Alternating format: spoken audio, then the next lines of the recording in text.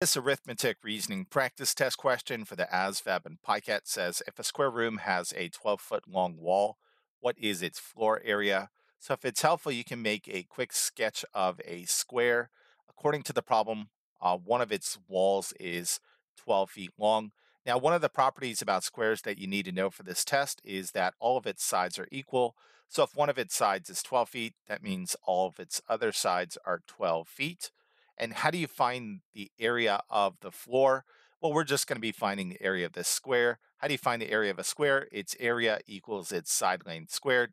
What is its side length? Well, we know that's 12 according to the problem.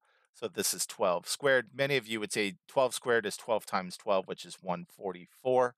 So this one is D. That said, if you didn't know 12 squared is 144, you would do 12 times 12 off to the side. 2 times 2 is 4. 1 times 2 is 2. Add a 0 placeholder. 1 times 2 is 2. 1 times 1 is 1. Add these up. This is 4, 4, 1. All right, so that is that one. You absolutely have to know this formula for the test.